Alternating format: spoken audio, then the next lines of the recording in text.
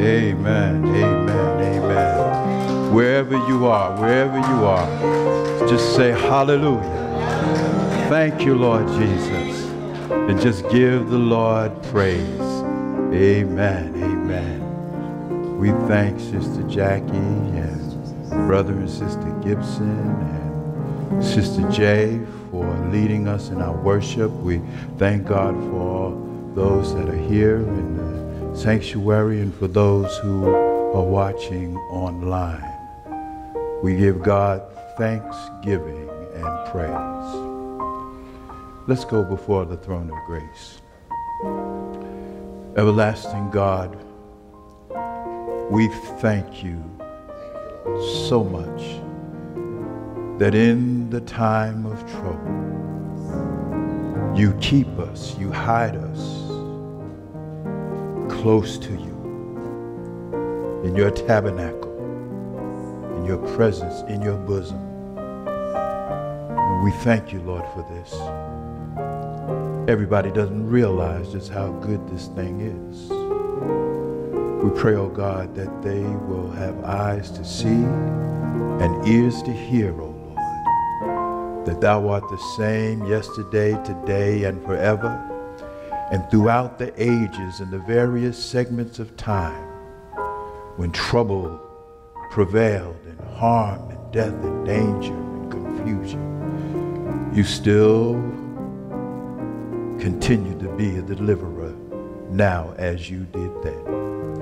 I ask, oh God, that you will allow the words of my mouth and the meditation of all of our hearts to be acceptable in your sight.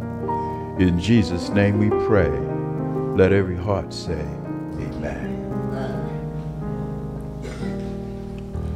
Just for a few moments, I want to talk about waiting on a breakthrough. Everybody is waiting on a breakthrough. If you're waiting on a breakthrough, won't you wave your hands? Amen. Amen. We need a breakthrough. Sister Gibson read the Old Testament text from Job, the 2nd chapter. Let me read the New Testament text as it is in the English Standard Version. John, the 5th chapter, verse 6 through 9. Hear the words of the Lord. Jesus said unto him, do you want to be healed? The sick man answered, Sir, I have no one to put me in the pool when the water is stirred. While I am going, another steps down before me. And Jesus said to him, get up, take up your bed, and y'all know what he said, and walk. And once the man was healed, he took up his bed and he walked. I want to give you some good news. Here's the good news.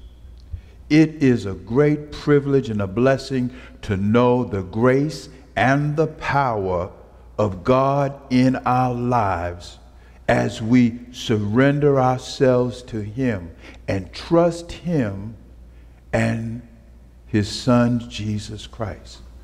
Let me say that again. The good news today is that it is a great privilege, and I'm also add honor and blessing, to know the grace and power of God in our lives when we give our lives to God through Jesus Christ. And we follow the ways of Jesus, for he is the way. And we learn the truths taught by Jesus, because he is the truth. And we live the life made possible for us by Jesus Christ, because he is the life. He is the way, the truth, and the life. And when we acknowledge that and we accept it in our lives and we live by it, we are experiencing a great and awesome privilege from God in the midst of everything that we're going on. Because of the life and death of Jesus Christ, we are able to live well in this world, because all that we need, everything that we need is found. Every answer that we need is found in Jesus Christ. I believe it was Andre Crouch that says, Jesus is the answer for the world today. Above him there is no other, no matter what men might say. And through the years of just living, I've come to know that that truth, that reality, rooted in the words of God, lyriced by Andre Crouch, is the truth. Now, the reality for all of us is that when you think about all of the problems and the issues dealing with work, family, life, health, finances, all of the issues that we dealt with before March 2020, and then you add to all of that what we are going through now in this world of darkness, when you add all of that to it, it's easy to understand why people will wonder and ask the question, God, what's going on? People are waiting for a breakthrough that they needed before this pandemic and revolution and political turmoil, and they need a solution and an answer right now. And they're calling on God. We are calling on God for an answer to help us. And this comes from out of our concern and our frustration and all of this stuff that's just going on. That's just a problem. And so we find ourselves asking, God, why is this happening? And Father God, how long do we have to go through that? Have any of you experienced that? God, why is this happening to us? How long do we have to deal with this? And people all around, whether they admit it or not, in their mind, in their spirit, most folk are asking those questions, why and how long? I read somewhere just the other day about a lady who had been praying for healing. She'd been sick for over 20 years and been asking God to heal her. In fact, she said she's been praying for healing more than half of her life. And she was so frustrated that sometimes she was wondering, should I keep on praying? Do I need to keep on praying? Is God really going to answer my prayer? That's what she said. She needs a breakthrough. Personally, I keep thinking about my son and his wife and the baby that's due to be born in the next few days. Bringing a baby into this world of chaos where this future is uncertain and all of the problems that are going on. Can you imagine mothers all around the world, especially in the United States, who perhaps don't have all of the connections and the support in their lives, bringing a child in this world that seems like a hopeless thing to do, and they need prayer. They're waiting for an answer. They are waiting for a breakthrough. And then we must not forget students who have planned to go to school and get an education, and the school is automatically shut down, and now they can't go to the dorms and they've got to do study online. I know of students who have put their money and their plans to go and stay in a dormitory, and the dormitory is not going to open, and now they got to go back hundreds of miles back home and have nowhere to stay. They need a breakthrough. And then we must consider the people who live under roofs and the people who live under the stars, who are struggling to survive, need a meal, need somewhere to clean, somewhere to go to the bathroom. They need a breakthrough. They're looking for solutions. Some folk are boxed in, can't go nowhere, can't do anything. Lord, I need a breakthrough. When can I get this breakthrough, and how will it come?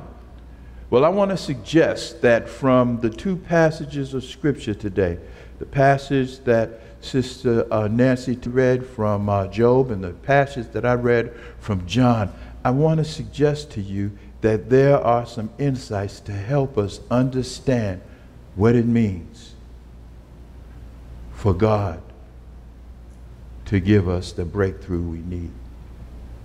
In our Old Testament text, we find Job, and everybody, all of us know the story of Job. Job is in a situation reminiscent to what many people are experiencing right now. Job was a man who lived rightly before God, and he had confidence in God, and God had confidence in him. And then out of nowhere, Job found himself in a situation where his family, his health, and his wealth were gone. Being a man of faith, he was determined not to curse God and die. But instead, he said, I'll wait on the Lord until my change comes. I don't know why I'm out here on the ash piles, but I think I'll wait on the Lord until my change comes. He was waiting on that breakthrough. He was waiting on that breakthrough from God that would at least give him some understanding as to why this happened to him. His question wasn't so much how it happened, but Job's question was why it happened. What have I done? In fact, I've done no wrong. I lived for you, God. Why has this happened to me? How many folk you know? How many times have you experienced all kinds of crazy things happening in your life and you ask the question, why is this going on? I didn't do anything to deserve this. Why is it happening? Well, his friends came along. His friends came along and they called themselves sitting down trying to help him out. And the first day they sat there and they were quiet because they knew that Job was really in a messed up situation. But then when you continue to read on, they began to open their mouths. And the more they opened their mouths, the more the ignorance really appeared. Pontificating, trying to figure out what God was doing. And then also saying, well, Job, you're probably in trouble because of something you did. You're just getting what you deserve. You ever notice that when something happens to you, whether it's for the right reason or the wrong reason, somebody will say, I knew you was going to get what you deserved. And that's what happened to Job. And so Job is struggling to find out why this dastardly thing happened to him. But let's move down to around the 40th chapter, the 41st chapter. He begins to question God as to why. And then God called him out. And God put him in a place where he began to ask Job questions that he could not really answer. I want us to be careful, myself included. We must protect ourselves from conversations and from the media and the news outlets who put spins on everything in order to make money and keep you coming back for more. They will tell you anything. And some of it is true, and some of it is not true. And then we've got to be careful. We've got to be careful. The Lord put this in my spirit today. We've got to really be careful for people who offer spiritual information, whether it is me or other clergy or people just think they know something. And we've got to be careful and ask God to give us discernment. And you can't get discernment unless you spend time with God for yourself. And when you get discernment from God and you're asking, why is this pandemic here, and why is this political turmoil is here, and why is there so much racial tension, and why is there revolution, and why have we gone through all of this trouble for all of these decades? Why? Only God knows. And God speaks to all of us. But sometimes he's speaking only to us to help us to understand. And we can share our ideas and our thoughts, and we can share them back and forth. But unless we have discernment from God, we don't want to be like Job, listening to all of the stuff that his friends said that proved to be wrong when God had a conversation with Job. You want a breakthrough? Don't be quick to listen to the world. Be discerning to who you listen to. And spend time listening to God and seeking God. And God will speak to your heart and mind. And the reason why I know it is because the word says, and he will grant you his peace. And I've come to know the peace. And many of you here in the audience have come to know the peace. Many of you who are watching via Zoom, you know the peace of God. And for those that don't know the peace of God, I want you to understand you need to spend some time with the Lord in prayer and silence, reading the word, and just saying, Lord, I am an empty vessel waiting for you to just pour yourself into me so I will understand why. A lot of times, when we get the answer, it's not the answer that we want. It's not the answer that we expected. It's not the answer that we like. But here's the good news. Any answer that you get from God through Jesus Christ, through the Holy Spirit, or however God gives it to you, is the best answer for you, because nobody else in the world can touch that. Let's talk about the how. In our New Testament text, here's a man who's been sitting at the pool for 38 years. And the thing about the pool is that every now and then they believe that the angel of the Lord stirred the water. And when they stirred the water, if you got in the water real quick, you would be healed because the angel's power was right there. And this man's story is that for 38 years he's been sitting there, and when he would try to get in the pool, somebody else would jump in front of him. Now remember, as 38 years pass by, he's getting older and older, and he probably can't move as quick as he wanted to. Plus, he was still a lame man. But he did try, the Bible says. When I tried to get in there, someone else jumped in front of me. And then Jesus comes along, talking about the how. And Jesus says to him, do you want to be healed? He says, yeah, but I can't get into the water, you know. And Jesus said, take up your bed and walk. And when he did that, he was healed, and he got up and he went about his business. How?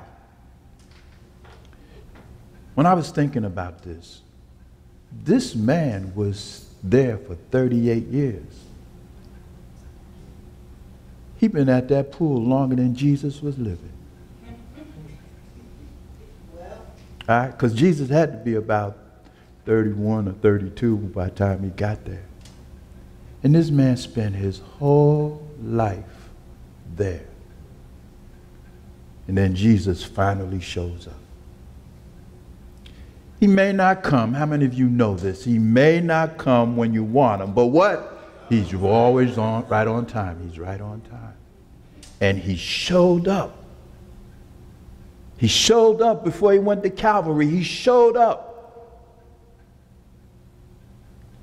The man had the faith to believe, but he just couldn't do nothing. But he hung in there, and Jesus showed up. The Lord will always show up, and he will deliver. We ask the question, why? Well, we understand that we just got to wait on God and keep our mouth shut, say the right thing, and trust God so he don't give us a whooping like he gave Job. Because God has got our back no matter what. But the how long? How long? It doesn't matter how long. Songwriter said, I'm going to trust in the Lord until I what? Die. And as long as we trust in the Lord, he's going to come through. Our breakthrough will come through. I believe that there's a breakthrough for America. No matter what the outcome is, I believe that there is a breakthrough in America. And some of you already know that I believe that all of these babies that are born during COVID-19 will rise up to be the generation that God will use to heal this nation. And right now, what these babies need are men and women that will mentor them for the next 20 years so that when they step into leadership in this nation, they will be working under the unction and the power of God. And the same way we classify people and generations, we will classify and identify these young people as the people of God, the beloved community, the first generation of the beloved community, the people of God that stand up for righteousness and justice and truth in the name of Jesus. I believe that. America's got its breakthrough. It's coming. We don't know when. We don't know how long. But we know it's coming. My brothers and sisters, this is the word of God for the people of God. Won't you unmute and say, thanks be to God. Amen. Amen. And so now we're going to take and have a moment of reflection and response. As Minister Jackie plays, I want you to take time to pray and think and on this message or anything that you heard that blessed you tonight. And if you want to contact me, you want me to pray for you or pray with you, you can send me a private chat expressing what you desire, and I will respond. Or you can email me at pastor@jacobswellmemphis.org.